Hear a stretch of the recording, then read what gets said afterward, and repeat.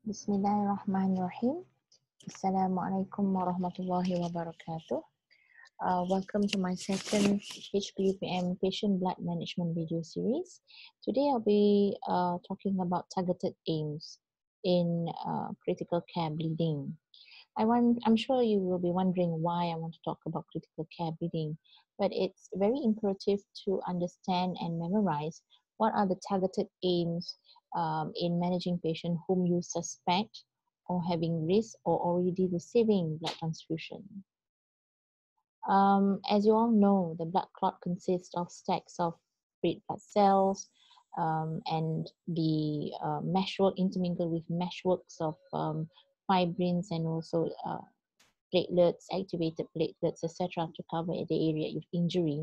But in order to achieve a good blood clot with a good fibrinolytic activity, all the other environmental factors that this blood clot is sitting in should be also be in optimum level. So you need to look through the temperature. You need to control the temperature as optimum as possible, ensuring there is balance in the electrolytes and combating the bacteria with antibiotics, and also structural defects by means of ensuring the primary hemostasis is secured. As we have discussed earlier in the earlier video, the patient blood management was given a definition to improve the patient outcome. And as per Society of the Advancement of Blood Management had pointed out, it is defined as the scientific use of safe and effective medical and surgical techniques designed to prevent anemia and decrease bleeding in an effort to improve the outcome. And SABM Society in 2018 had actually added on optimizing coagulation as one of the PBM elements. Indirectly, in our clinical practice, we have been checking the coagulation profile in order to have some idea about the secondary hemostasis. So this has been an implementation into the patient blood management program. Thus, one of the aims or the targeted aims also included in the optimization of coagulation. Now, in the National Blood Authority Australia, this is the guideline of PBM that has been our guide all this while, it is consists of 6 modules. Module 1, which is a critical bleeding or massive transfusion. Module 2 deals with the perioperative bleeding. Module 3 is for the medical cases. Module 4, critical care, and Module 5, obstetrics and maternity, and Module 6, neonatal and pediatrics. So you can Google National Blood Authority Australia, and you can get this module for free. Don't worry if you have seen that some of these modules have been highlighted to be under review, because they are always under review, because a lot of new updates until now, and they have updated the last they've updated themselves since in May this year.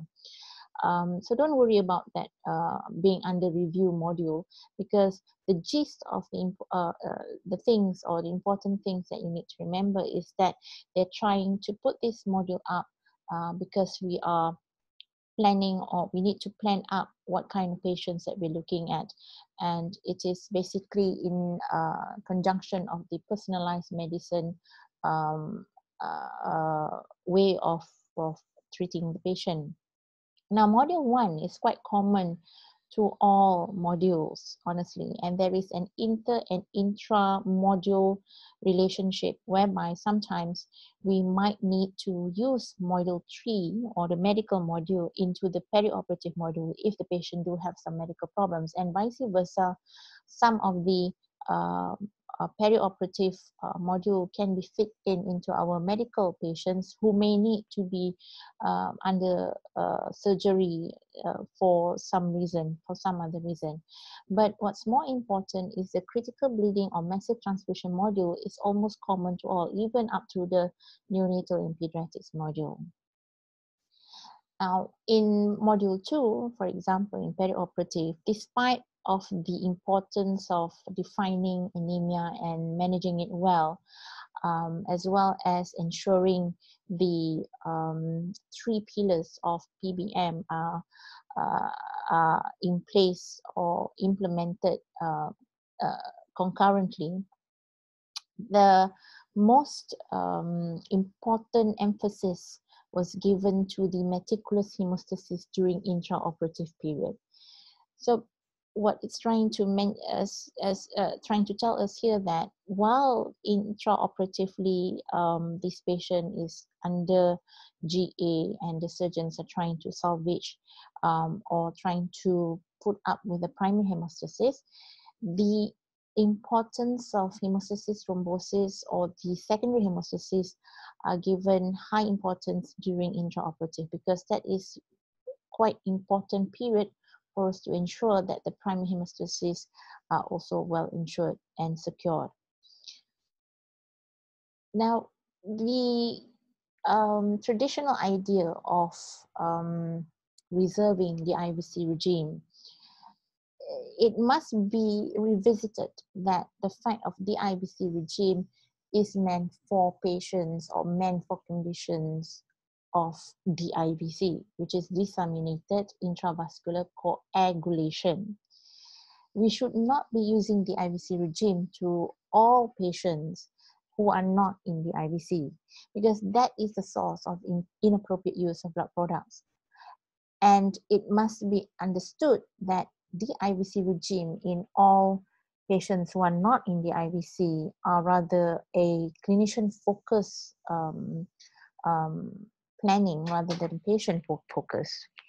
And it must be made aware that this partial similarity of the IVC is actually the definition of critical bleeding that requires massive transfusion, where inevitably you will ignite the massive transfusion protocol, and it must be supervised carefully in a tight or in a tight condition, that the targeted aim must be achieved. Otherwise, it will lead to massive transfusion adverse effects. So that is why we need to know and memorize or understand what is the targeted aim and what is this aim for. So let's look at the module 1, or critical bleeding or massive transfusion.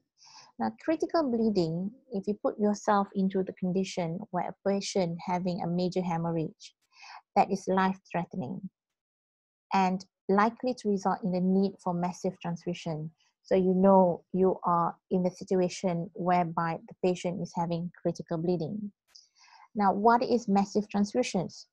Now, massive transfusion in an adult is defined as transfusion of half of one blood volume in 4 hours. Now, half of one blood volume here is pertaining to the PEG cell or the red blood cells. Or the other definition is that more than one blood volume in 24 hours. Taking into account adult blood volume is approximately 70 mL per kg. So let's say the patient is 70 kilo, so that's the blood volume for the patient is 1.4 mL for that day.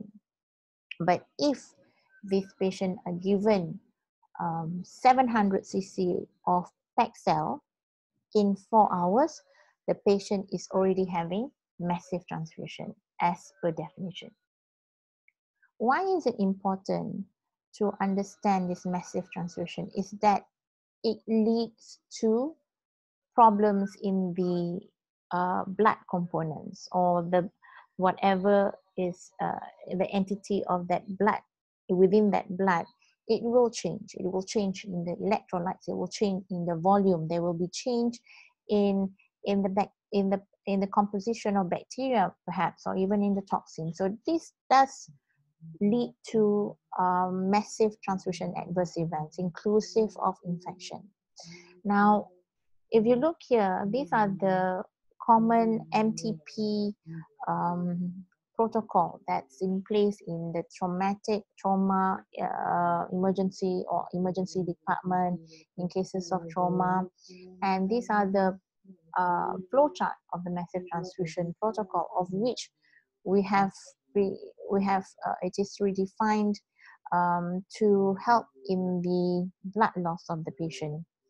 But what's more important is the aim, the targeted aim, which is what to optimize the oxygenation, the cardiac output of the patient, the tissue perfusion, and the metabolic state of the patient, which is the hemodynamic state.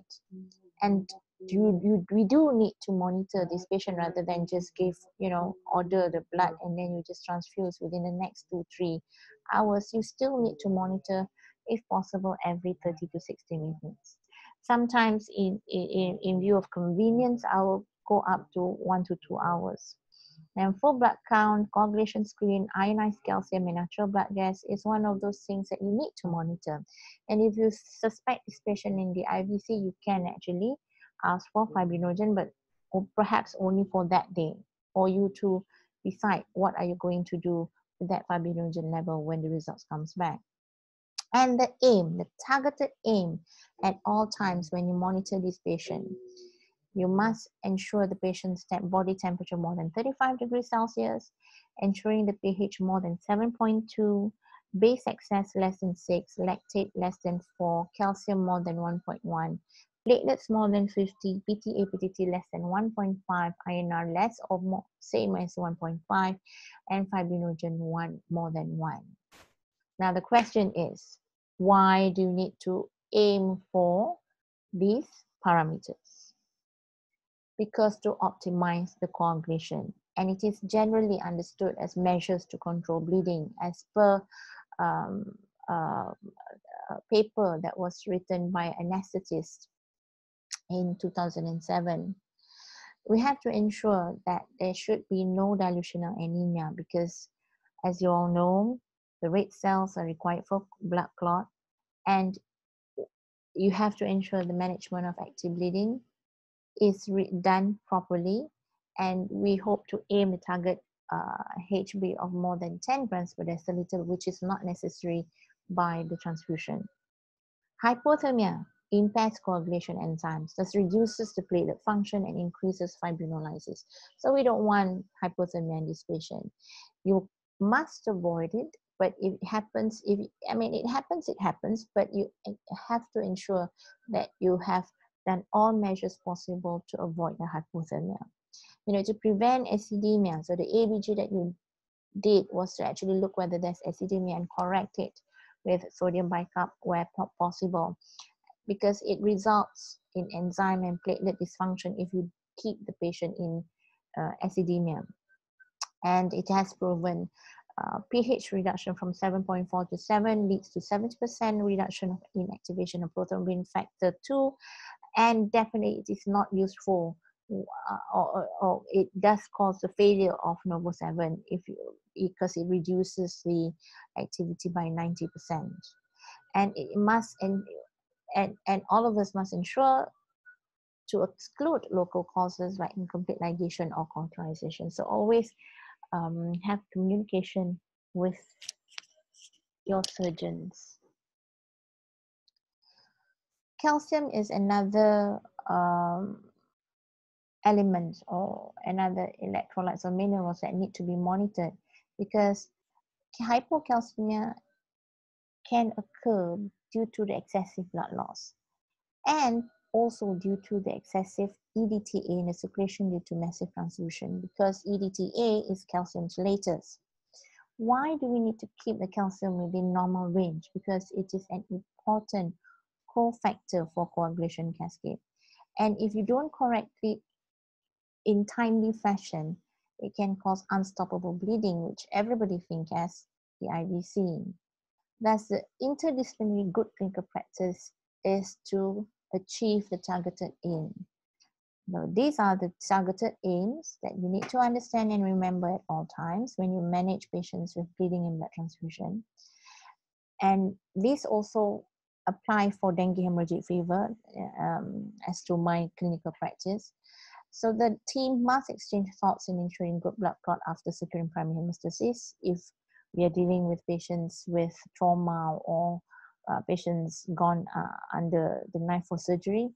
And the closer the targeted aim to normal range, the better. Now remember, in the previous video, that you should always balance the risk of bleeding and the risk of thrombosis. If you find the patient have lower risk of bleeding after keeping the targeted aim to closest to the normal range, then you need to start to think whether this patient has the risk of VTE, because the moment bleeding stopped, all the other parameters got better.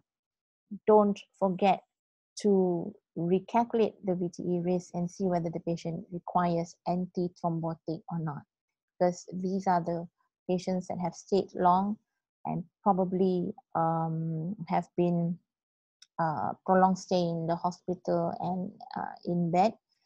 So they have a risk of VTE. So this timely, again, you need to decide whether to start antithrombotic for the patient or not to reduce the risk of VTE.